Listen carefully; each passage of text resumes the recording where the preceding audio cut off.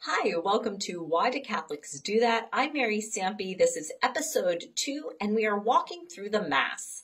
Last episode, we discussed the gathering rites, and today we're going to walk through the Liturgy of the Word. So when you gather at a friend's house for a meal, you always begin with a conversation. At Mass, after the rites of gathering, we sit down and listen as the readings of the Word of God are proclaimed. When the Word of God is proclaimed from the ambo or the pulpit, Christ is really and truly present to his people. On Sundays, there are 3 readings from the Bible. So the first reading will be from the Old Testament Hebrew Scriptures, except, of course, during the Easter season. But in this first reading, we recall the origins of the covenant that God has made with us. This Old Testament reading will relate to the gospel selection and will give us a background and an insight into the meaning of what Jesus is going to do in the gospel. After the first reading, we sing or recite a psalm, a song from God's own inspired hymnal, the book of Psalms found in the Old Testament. The second reading will usually be one of the letters of Paul or another apostolic writing. After the second reading, we sing or say the Alleluia, which is a Hebrew word meaning praise the Lord. Now, we do not sing this right now because we are in the season of Lent, but we get this word from the book of Revelation as it is repeatedly used. So whether said or sung, the word calls the congregation to abandon our posture of sitting, which is a gesture of receptivity. We have been actively listening to the word of God. And when we hear the word Alleluia, we stand out of respect for Christ, who will become even more immediately present in the gospel reading. This gospel is always from one of the 4 gospels, Matthew, Mark, Luke, or John. Some visitors to the Catholic Mass might be surprised that we're reading from the Bible. Our readings come directly from the Bible, and also some of our prayers like the Holy, Holy, Holy and the Our Father. And most of our responses and the phrases of the prayers used at Mass are also directly taken from the Bible. After the Alleluia, because of the unique presence of Christ in the proclamation of this gospel, it has been a long custom to stand in reverence to get ready to hear these words. We believe that Christ is present in his word. The priest will then greet us, "The Lord be with you," and we say, "and with your spirit."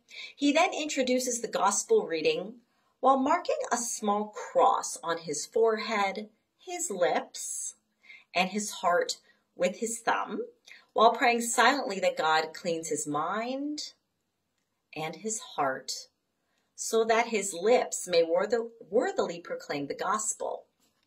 So we do this with the priest, and I like to tell the children, especially at Children's Liturgy of the Word, that when you're saying this, that you should pray, "Let the words of the gospel be in my mind, on my lips, and in my heart."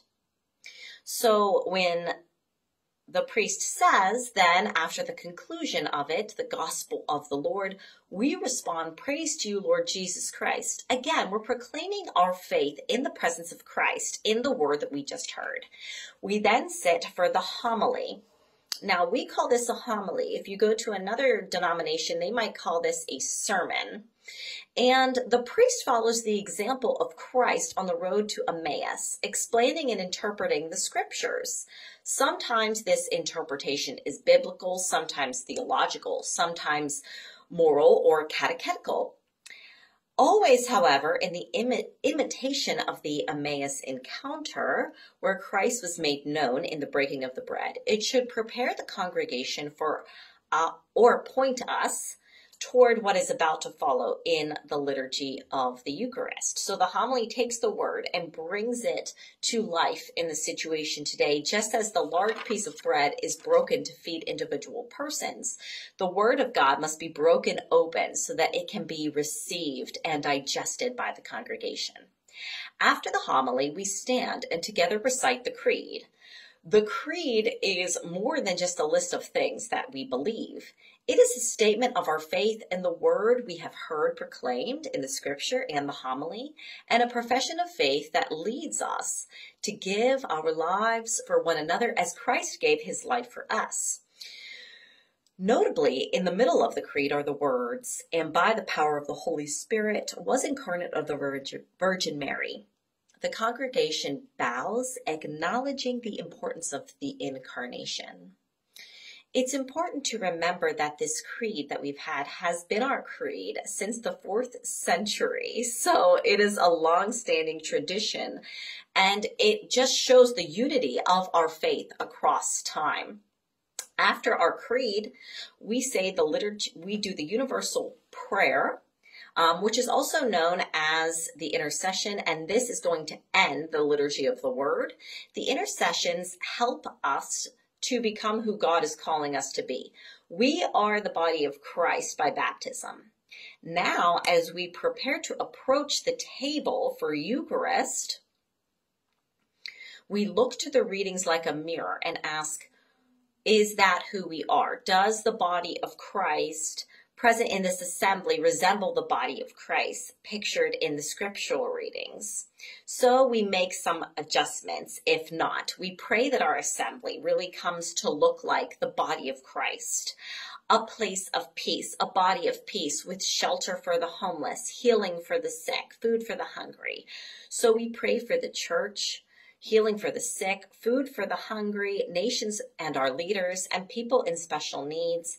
And these petitions usually fall into one of these categories. A minister will announce the petitions, and we are usually given an opportunity to pray for the intentions in our heart, making some common response aloud like, "Lord, hear our prayer." That ends the liturgy of the word. Next time, we're going to discuss the liturgy of the Eucharist or meal sharing. Until then, I hope you have a blessed day and that this has been helpful to you.